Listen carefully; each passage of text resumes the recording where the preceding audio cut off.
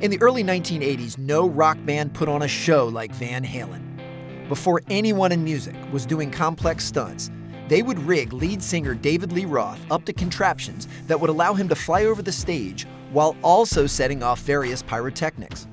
Traveling from city to city, Roth and the rest of the band needed to trust that wherever they played, those in charge of the stage show had rigged everything properly. The problem? There just wasn't the time for them to check everything. The band's contract had explicit instructions on how everything needed to be set up. But how could the band know if the venue crew had carefully read it?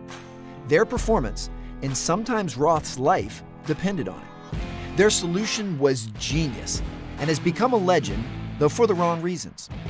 Roth invented a way to check if the contract had been carefully read. He included in the instructions, somewhere deep in the document, the demand that a bowl of M&Ms be put in the band's dressing room, but that all of the brown M&Ms had to be removed. Failure to comply meant the band would not play, but still be paid in full. When Roth arrived for a show, if he saw a bowl of M&Ms without brown ones, he knew the crew had read everything carefully. If he saw a bowl of M&Ms with the brown ones not removed, he knew they had just scanned the contract, so he couldn't trust them and the band wouldn't play. Ironically, for decades, this story was used as a knock on how spoiled Van Halen could be.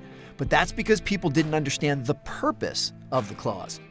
Roth needed to perform his best and devised a way to make sure everything was prepared for him to do so.